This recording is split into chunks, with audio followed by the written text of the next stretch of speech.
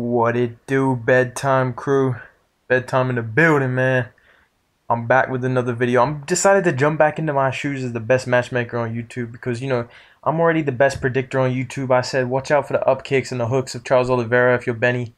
And I said he'd lose if he got rocked beyond recovery. Obviously, that meant that happened. Crazy fight to see, but hey, man.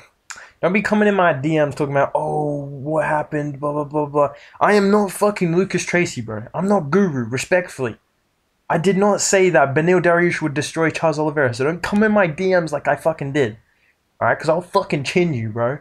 I'll go fucking Mike Malott on you, bro. I'll fucking guillotine you, dude. Alright, moving on, though.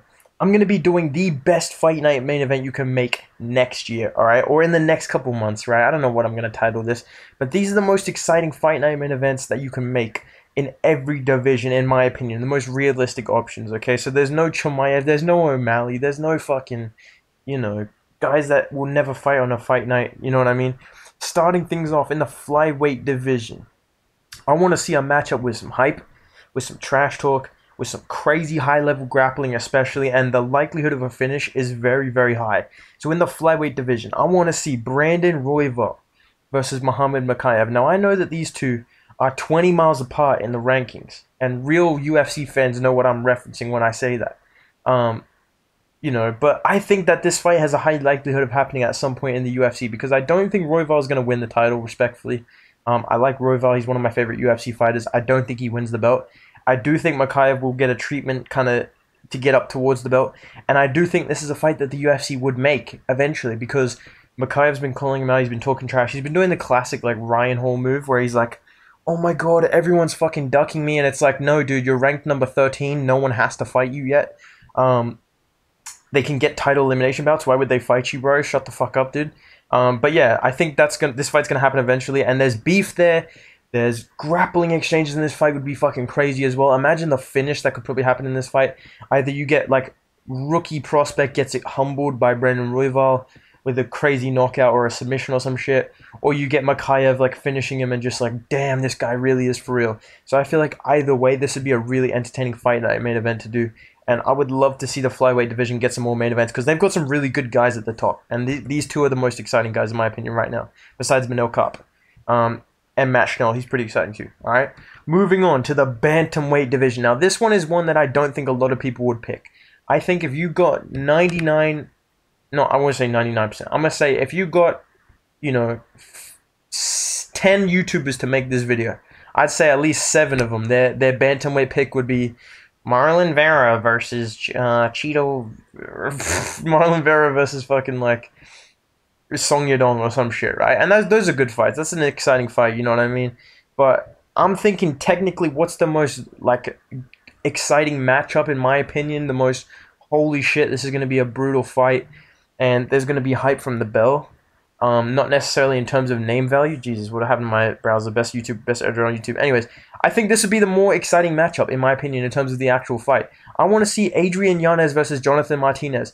5 rounds, the 2 probably best pure strikers in the division. That's a fucking crazy thing to say. But dude, I think that Adrian Yanez is probably one of the best boxers in the division. His power in his hands is crazy. His speed is insane. And Jonathan Martinez, his kicks are brutal, dude. He's got good speed as well. I think this would be a really high-paced, really fun fight to watch. And makes sense ranking-wise as well. If both of these guys can get one more win, I think this would be a really exciting, like, UFC San Antonio main event type thing. Or, a Houston main event. I think this would be a really fun fight to see for 5 rounds. And I really want the UFC to make this fight at some point, dude. Alright? Moving on to the featherweight division. Now, the featherweight division is a bit scarce at the moment. I think if Nate Landwehr had beat Dan Ige, he could have got a really fun fight against maybe a Korean Zombie or maybe a Giga Chikadze. But now that he's lost, I don't think he's going to get a fight night main event. I think in his next fight, he should fight Alex Caceres, to be honest. I feel like that's the fight they'll probably make. Caceres versus Landwehr, or maybe Landwehr versus, like, I don't fucking know. Do Ho Choi or some shit. I don't fucking know, dude. Maybe, Jack Jenkins versus Nate Landwehr. Oh, fuck, I really am the best at this shit. But in the featherweight division, this fight I want to see. I want to see Yair Rodriguez versus Giga Chikadze. Give me this fucking fight, dude. Give me what I want. Alright? I made this fight One of the first videos on this channel, I said the most entertaining fight you can make in every division. This is it at featherweight, dude.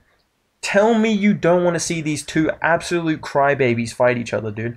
This would be such a fucking banger, dude. Put this in the apex just because I want to hear their kicks against each other. But yeah, I think this is going to be a good fight. This should be Yair's first title defense when he finishes Volkanovski at UFC 290.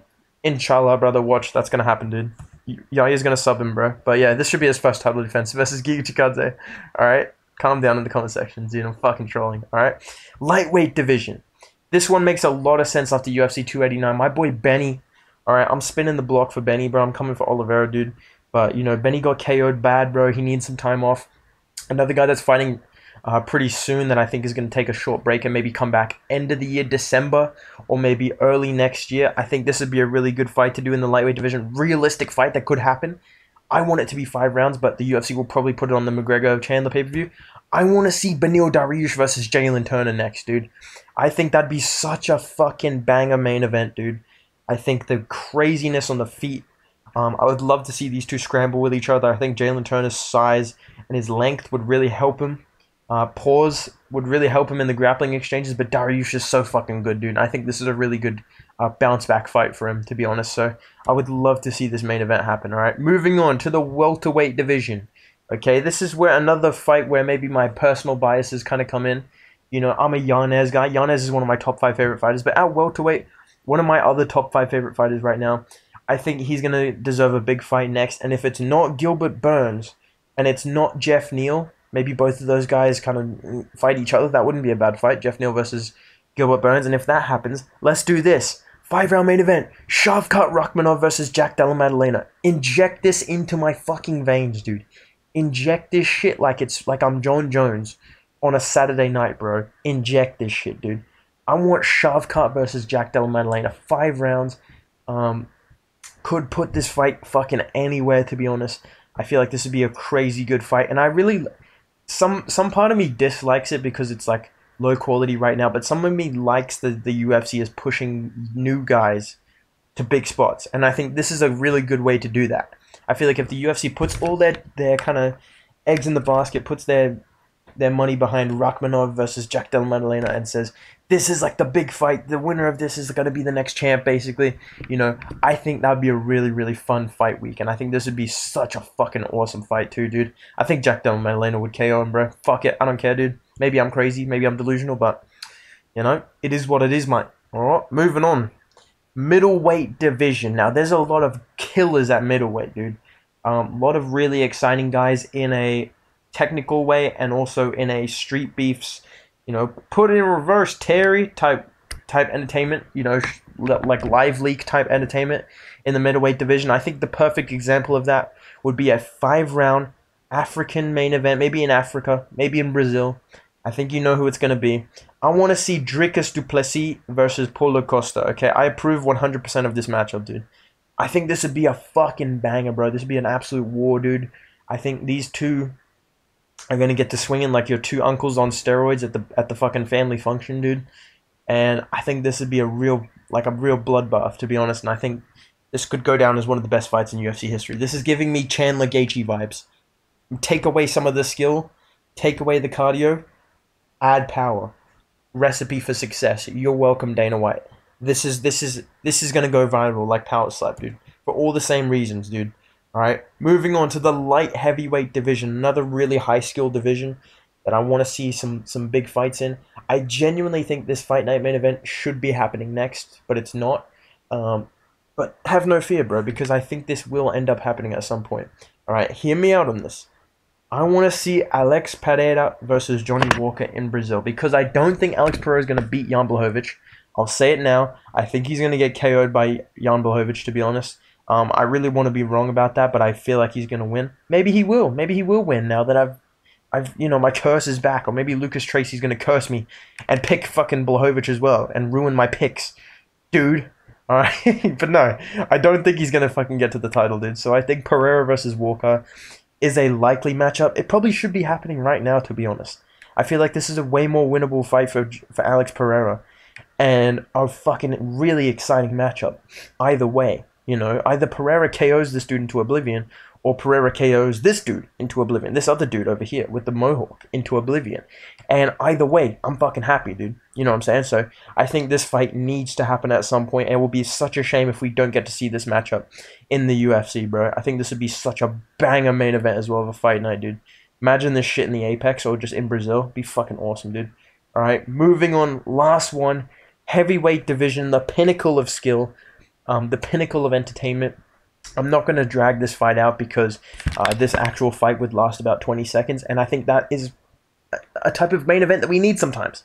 You know, not every fight night main event needs to be 30 minutes of heavy breathing and, you know, Michael Bisping going, oh, look at this, look at that, oh my word. You know, sometimes we can have a quick finish and just go home, you know, just go to sleep, you know, get on with our day. So, in the heavyweight division, I want to see Jairzinho, Biggie Boy Rosenstrike versus Derrick Lewis. The winner gets to go first at the buffet at the Apex. Okay, huge implications in the heavyweight division. The winner of this will get to go with Dana White to Fuck It Friday and eat whatever they want at the buffet, dude. Huge implications. But no, dude, I think this would genuinely be a really exciting fight as long as it lasts, which is about 20 seconds, to be honest. And yeah, man, I think this is like the most exciting matchups you can make in every division. Let me know if you agree, if you disagree. Comment your picks down below. What fights would you make in every division? If you got to make any fight night you wanted, what would you make? Let me know what you think of these fights that I've made. Who do you think wins? I want to hear all of that in the comments down below, boys. Let me know what you thought of UFC 289 as well, boys. I thought it was a pretty decent card. Not as bad as I guess we thought it was going to be. Yes or no? More entertaining than UFC 288. I feel like that's pretty fair to say. More entertaining than 288. But let me know what you guys thought down below. Make sure you drop a like. Make sure you subscribe, dude. The channel's doing so good right now, bro. We've gained like 300 subscribers the past 2 days, dude. I fucking love you guys. Go follow me on Instagram as well, at Bedtime MMA. I just rizzed up Tracy Cortez and Mackenzie Dern on the same day, and they replied, bro. So go check my story, dude. Alright, see you in the next video, boys.